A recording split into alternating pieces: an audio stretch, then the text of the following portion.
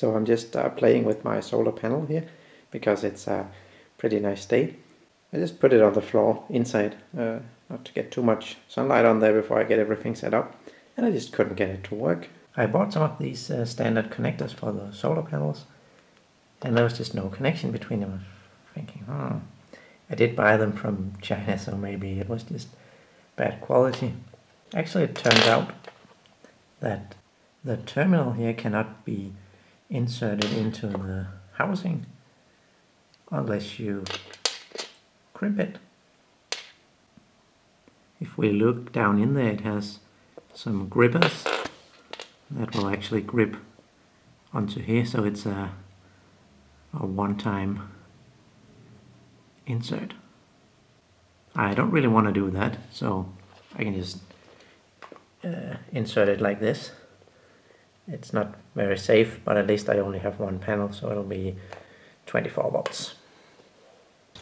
I want to get the maximum power out of this thing, but I have to set up the correct angle. To do that, you just use an object with a square bottom, and you adjust the solar panel so it doesn't show any shadows. I know it's difficult to see with me in the way here. So I'm testing the open circuit voltage, and it's actually just 21 volts.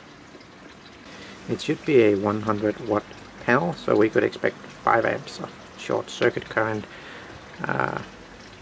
approximately.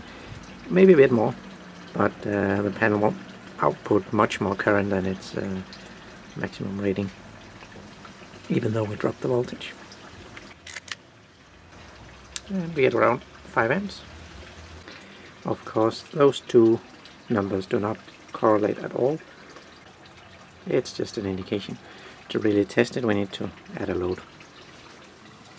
I set up my constant current load. I know it's going to be difficult to read it, but right now I set it at 1 amp, and we have 20 volts of open circuit voltage. When I turn it on, it drops to just under 20. Let's go for 2 amps, 3 amps, 4 amps, 5 amps,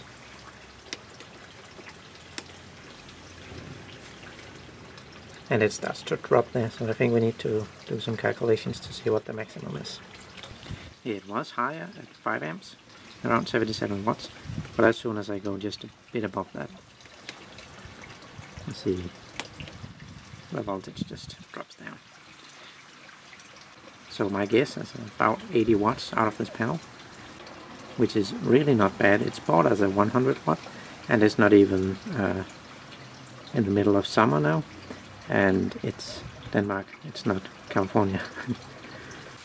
Even in the middle of the summer, our power will be lower than other places.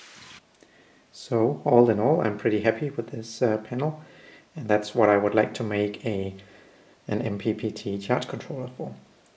However, I need to finish my pick and place project first, and maybe I can work at this at the same time as in a power supply, which seems to get the second most votes.